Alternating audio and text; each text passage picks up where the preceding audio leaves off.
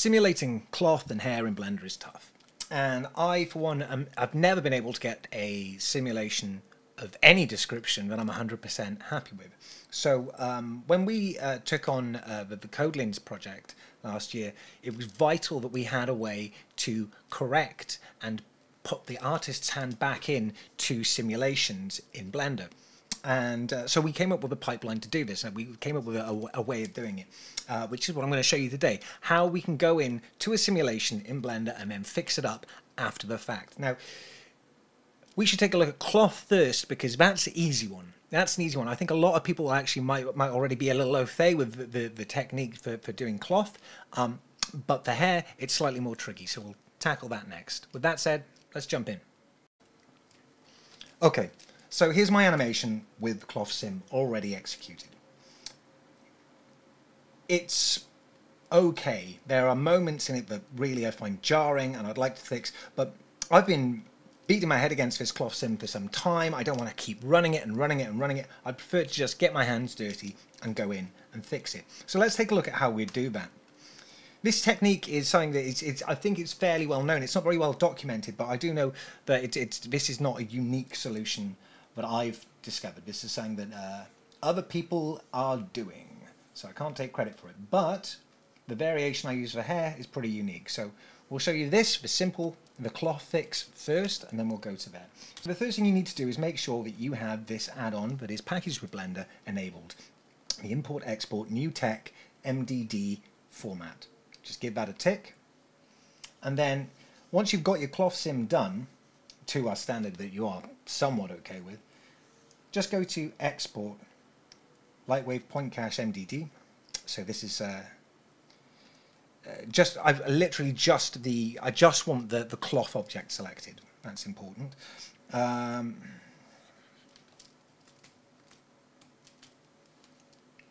Give it a name, and vital to the process is make sure your start frame is set to 0. Now, you may have noticed, I'm just going to click Export MDD on that. So start frame to 0, end frame, whatever your end frame is. So even though my simulation doesn't start till frame 100, when I export the MDD, I'm making sure that I have it set to start frame on 0.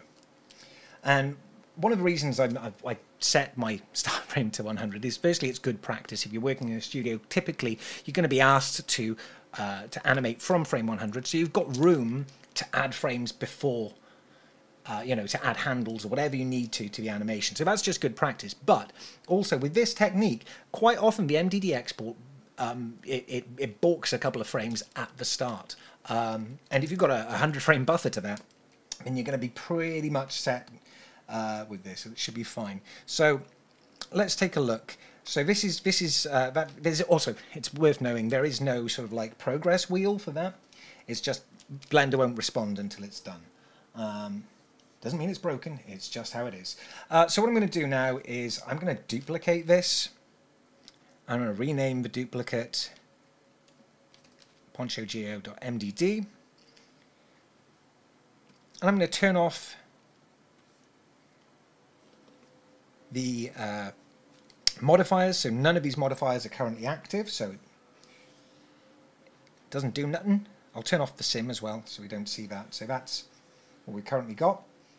And I will import the lightwave point cache.mdd and import the file I just made. Start frame again to 0. Step to 1, that is fine. Import. This will take a moment. But what it's going to do is we're going to start seeing some keyframes appear in our dope sheet.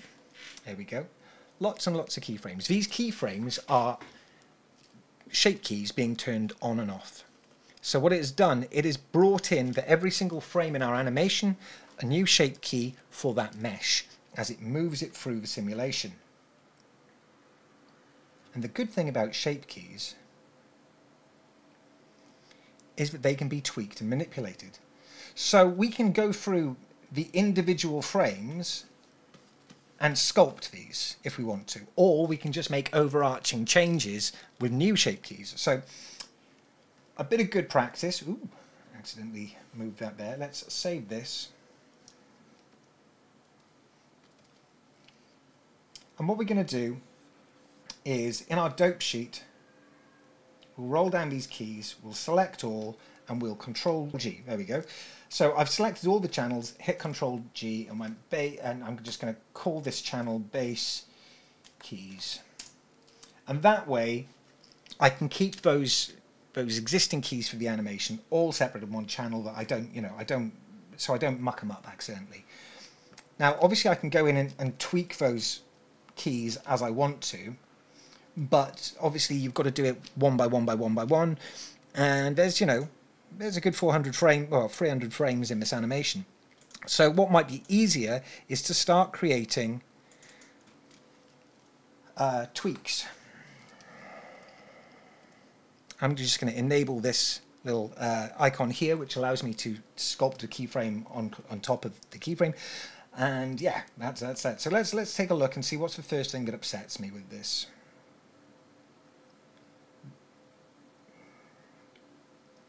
This whole intersecty bit is a bit naff. So I'm just going to go in and sculpt, and I'm going to smooth that. It's a bit weird, I'm not quite sure why it does that. And I will insert a keyframe, and I'll just dial it back. And then remove it.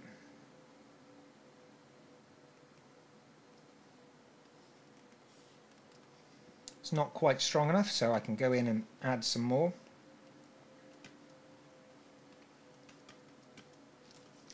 So I'm essentially just selectively smoothing that.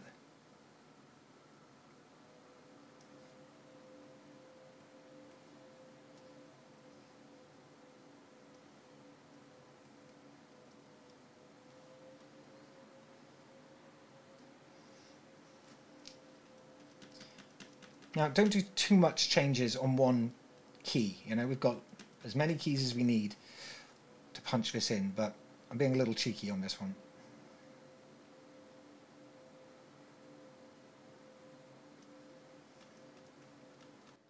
Okay, so I've jumped into a time lapse just to spare you having to watch me noodle around with shape keys for the next 2 hours. But essentially all it is me in sculpt mode using the inflate and smooth brushes, and occasionally jumping it into edit mode to use proportional editing to tweak the mesh and create shape keys that I then keyframe in and out. And it's all just experimentation and playing, really. I could have approached it in a far more organized fashion, if I'm honest, but I managed to achieve not only small intersectional changes and bits and bobs like that, but some rather large overarching changes to the simulation and how it sort of executes. So you can do some really sweeping large changes to your mesh if you're careful and you do it bit by bit. It is worth noting as well that my end result of this is going to be on 2s. So at the end of all of this, I convert it all into 2s on animation wise, which is a lot more forgiving with something like this, whereas on 1s you might see a bit more jittery motion. It might be a little less forgiving, so it is worth bearing in mind that I can get away with being a little sloppier because I'm planning to execute this all on 2s. With that said, after this time lapse is done, we can jump into using modifiers with our mesh and go from there. So what I'm going to do now is, because I want this quite powerful sort of wave of like this sort of, I want it to feel like it's being hit by really powerful wind, and unfortunately the simulation just isn't quite cutting it for that. So I think I'm going to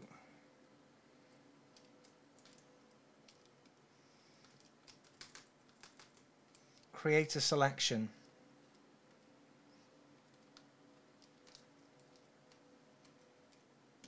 calling it Wave Z.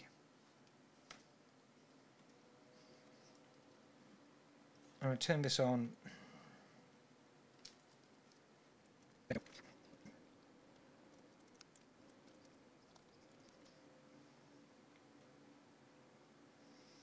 So I just want that to kick in from here. So I can add this wave modifier because this is baked, because this is already, it's already a mesh. So this is possible because of the baking process.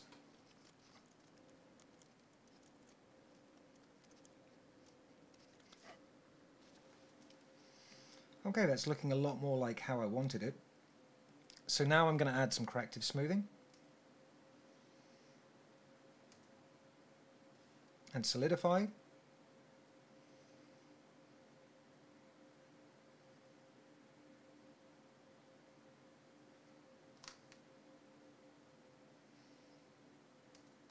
So that's it. That's the edit, I think.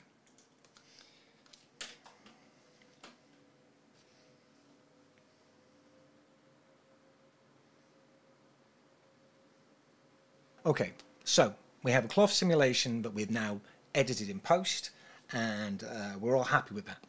Now that is going to affect the hair sim, because if the cloth is on my shoulders and my hair falls down my shoulders, so I needed to. So I've added a collision, physics collision to that, and from here we can crack on and do the hair process.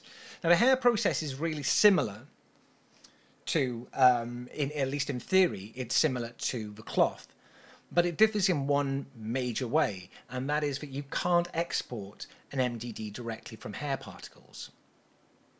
So how do we get around it?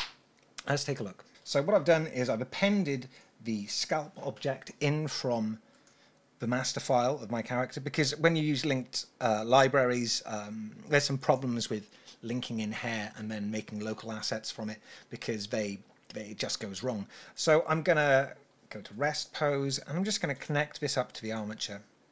Hopefully this will work just fine. It's been a while since I tried this. There we go.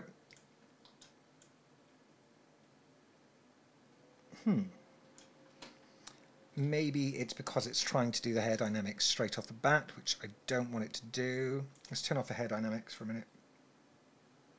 Okay, it is connected, that's good. So I'll turn my hair dynamics back on. And I'm going to need to set this up.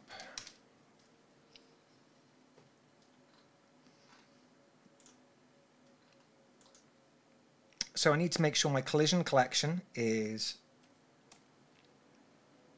set to this FX final. I don't want anything from here. I don't want anything from anywhere else influencing my sim. I just want these collider objects that I'm currently working with.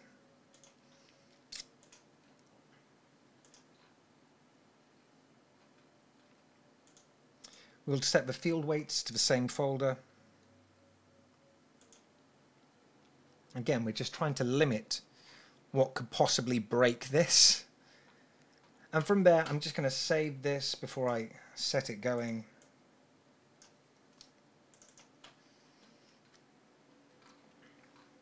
And let's run it.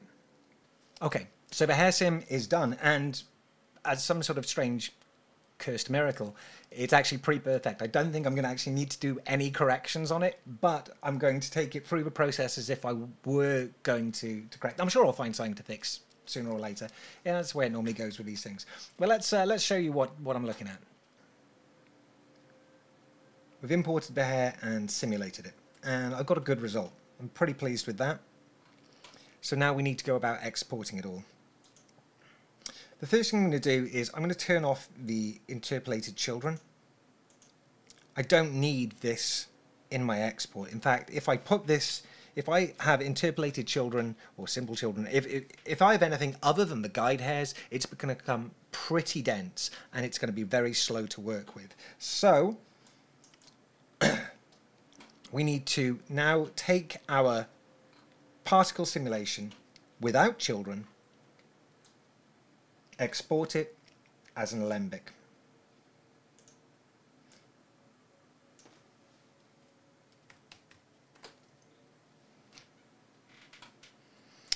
We're going to put the frame start as 0, even though our simulation starts way later. Only selected objects, making sure that we only have our scalp object selected. Take curves as mesh. And make sure the particle system is enabled. And export the alembic. This should go pretty fast, unless you forgot to disable children. And yeah, just watch as that scans through the alembic export. Got a little progress bar on this one. Makes it a little bit easier to gauge where we're at. Lovely. So now I can turn this off and bring in my alembic. Import alembic. Don't let it set the frame range or it will change the frame range for you. It's quite useful to do that sometimes, but not right now. And import alembic. And you can see it's not quite right because we haven't moved the playhead to update it. Now you might notice when we move the playhead, there's a stall on the frame. As it loads the frame, it's not quite lining up. The cache isn't loading quickly enough. It's doing something weird. And this is a problem with the alembic caching in Blender, and I'm not certain if a fix is coming, but this is why we can't work directly with an alembic. This is a problem that we have to work around. So what it's done is it's brought in two objects, so I'm just going to hide all this. It's brought in the hair, which we will rename export hair. And it's brought in the scalp, which is just the geometry of the scalp. It doesn't have any hairs attached to it, so that. And that's great because we are going to make use of both of these in due time. I'll turn my effects folder back on. Okie doke, so now we've got the alembic imported. We need to do some work with this. Essentially, I need to convert this into a mesh that I can then convert into an MDD. So I'm going to snap my cursor to the world origin and create a cube. Kaboob! And we'll call this MDD export. I'm going to hide my hair object. And I'm going to open geometry nodes. Don't worry, it's going to be a real simple geometry node structure. Geometry nodes is really good for doing some really simple stuff where you don't actually have to do, you know, these big complex structures. You can just use it for converting objects into other types of object, which is great. So I'm going to use it in this instance just to load. Bear with me. Just search for object info. There we go. And I'm going to plug the object info geometry into the output geometry. Suddenly our cube will disappear. And I'm going to choose the alembic hair file that we brought in. And again, I'm going to have to just click the timeline for it to update properly. But we've got these guide hairs brought in as alembics that we are then referencing with our geometry nodes file, with the geometry nodes object, bringing it all in. And what we can do from here is export Lightwave Point Cache MDD. Again, we're going to make sure that our start frame is 0. I'm going to call it hair sim. I guess this one will be hair sim 2. I've done a couple of test versions. And export the MDD. Now this will not come up with a progress bar, so we're just going to have to be patient and wait. But if you click somewhere, it should go to the blue circle that says the Blender's thinking, and it will say not responding at the top, and it will go like that for a few minutes whilst it just runs through exporting out our MDD. And there we go. Again, if I click, it will update the frame. And what I'm going to do is I'm going to take this to frame 0, and I'm going to apply the geometry nodes. And what this does now is it's made our MDD, this MDD export object, static. It is no longer referencing the alembic file. It is just a collection of edges and verts that are exactly the same as the MDD cache that we just exported, which means we can import the MDD cache back into it. Again, set your start frame to 0, import the MDD, and very soon we will have a load of keyframes here and some shape keys coming up over here.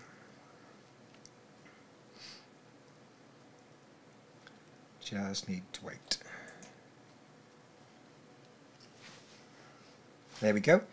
So now we have keyframes and shape keys. So just like the process with cloth, it has created shape keys for each individual frame of the MDD cache, and then keyframes turning those shape keys on and off. Now what we might find is that there is a slight misalignment with this. So let's go to a frame with some extreme motion. There. You can see that the hair is a frame behind. So I'm just going to go in, I'm going to grab all the keyframes, G, and just pull it a frame over. And now that's aligned properly.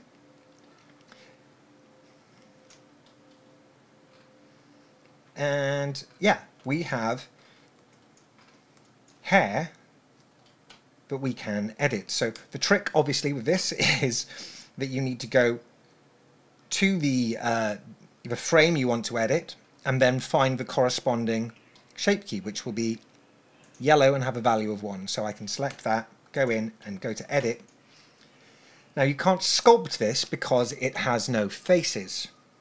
What you can do is use edit mode and proportional editing, and you can have connected only if you want to change an individual strand, or you can turn connected only off and edit the whole thing. Now I don't want to make any edits just yet because I'm actually pretty happy with my simulation. There are a few points later on which I'm going to have to address, but for now what I would like to do is show you the rest of the process. Before I start editing my shape keys and changing the hair simulation, let's see what it might look like all finished up.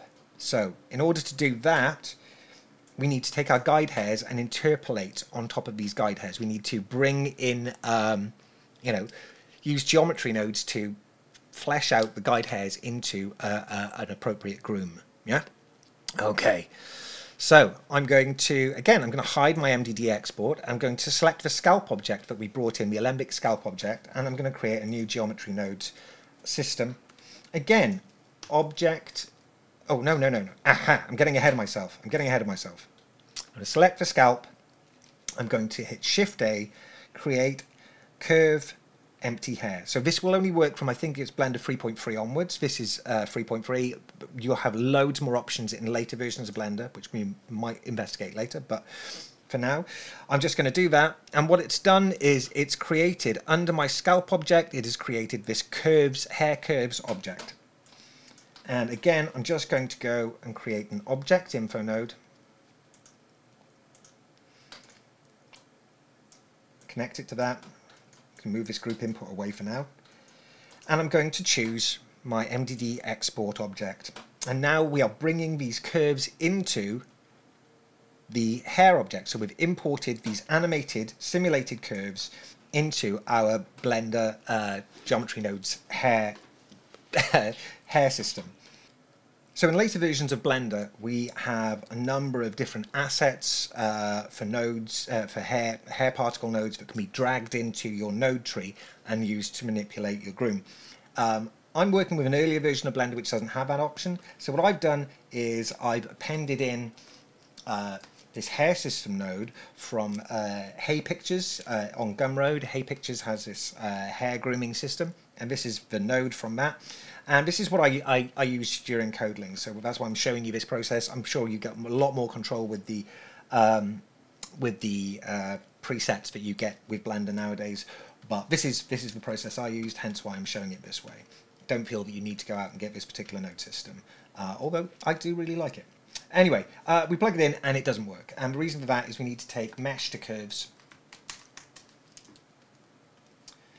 plug it in. Okay. Instant mess. Due to the scale of my my characters and how this node system was set up, the values in it are way too high. So I'm just going to dial everything down. I'm going to remove this surface attachment. Yeah, I'm just going to turn. Basically, I'm just going to turn everything off.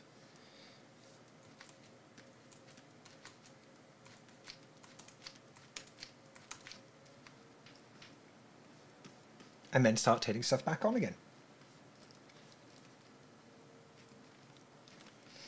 So I can dial up the amount of hair, but without any spreading, that's not going to do a great deal. So I just need to spread this a slight amount.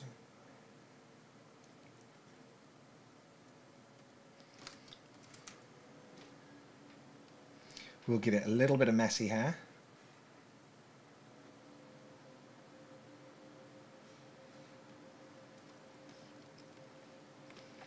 We'll change the tip shape ever so slightly.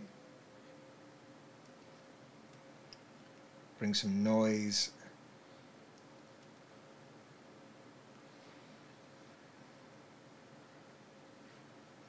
Actually, with the noise, I'm not sure if the noise is intended for animating hair, so actually I think I will turn that off entirely. I do like it, but I think it gave a bit of a warble last time I used it. I'm going to turn on some random trimming of curves. Actually, I don't want that. That's fine. Random trimming of splines, though. Yeah, we can do that. Random hair displacement. Sure, why not? Again, I'm not sure if that's going to work very well with the... Yeah, no, that seems okay.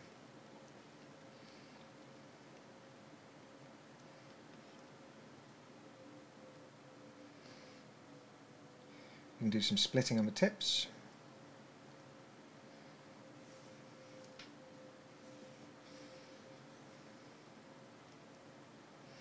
And then this thickness root and tip is for how it renders.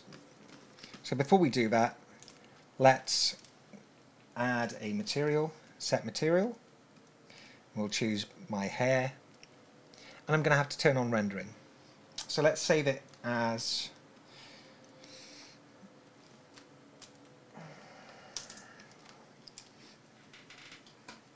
and yeah, go to our camera. I'm going to need to turn on some lights.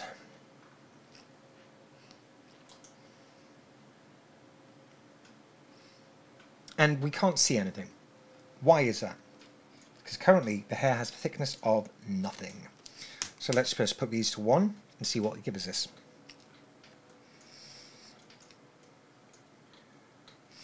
Not bad.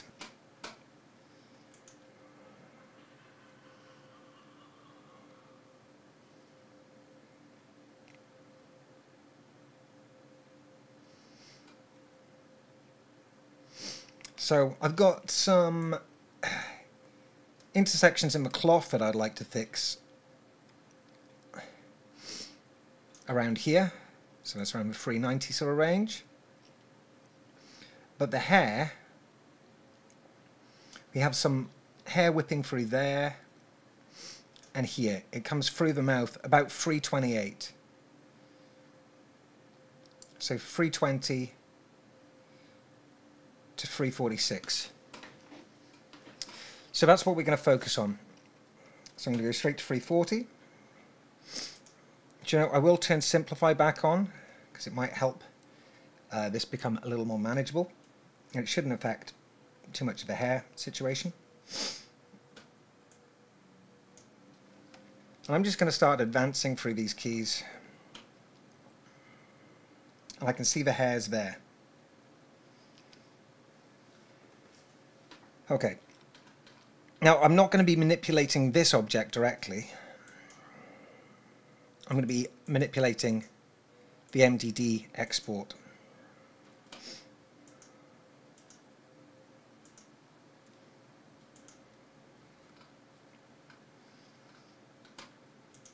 For which I will need to turn on my viewport overlays. I might as well get rid of this additional viewport. And I can see the hair right there.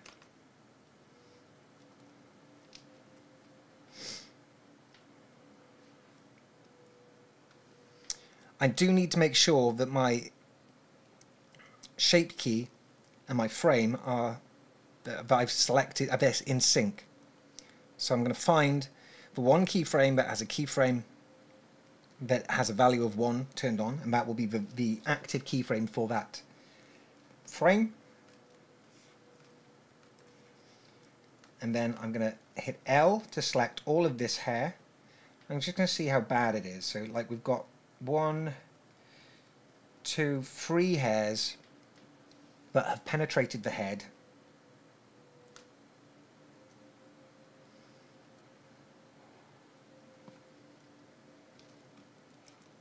There they are. Just I've gone into local view so I can see them. And they've penetrated the head from quite early on. And they only release around about this point. So, to fix this, I'm going to grab all of my keys, Control G to group them into base keyframes. And that way when I add new keyframes to fix stuff, they'll be separate. You know, I can call these tweaks or whatever I want to, but I think for this I'll just, yeah, I'm going to dial it down to 0 by there, and this is where they are all active again. So we can't sculpt this hair, but we can use proportional editing to change stuff and get a bit of a sculpt-like experience. So that's the good news. What I'm going to do is I'm just going to grab these little fellas and ooh, I do not like that.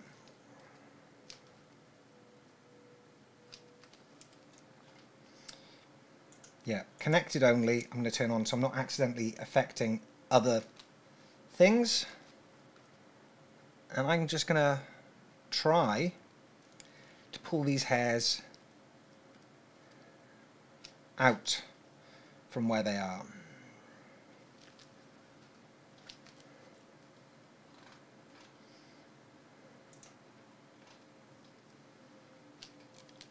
Varying the amount of fall off as I go.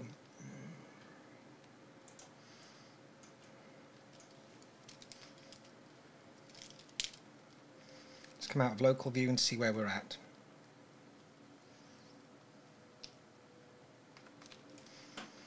Now they're penetrating through the shoulder.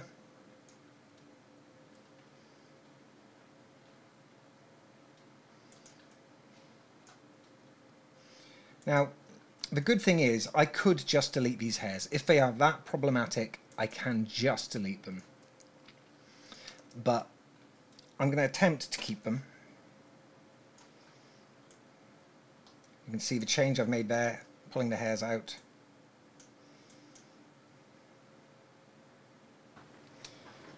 Okay, so again we're into time-lapse territory. I'm just adding shape keys to tweak the hair and the shape of it during when the laser blast goes off. I want the hair to be a bit more sort of wild, a bit more spread. So I'm just going in and tweaking that. It's very minor sort of stuff. Just selecting the ends of the hair and then pulling them about a bit, just to get that shape a bit more to what I'd hope to get from the simulation. Also, I feel like this it's ending one frame early, isn't it? So we could easily fix that by grabbing all these keyframes and duplicating them over.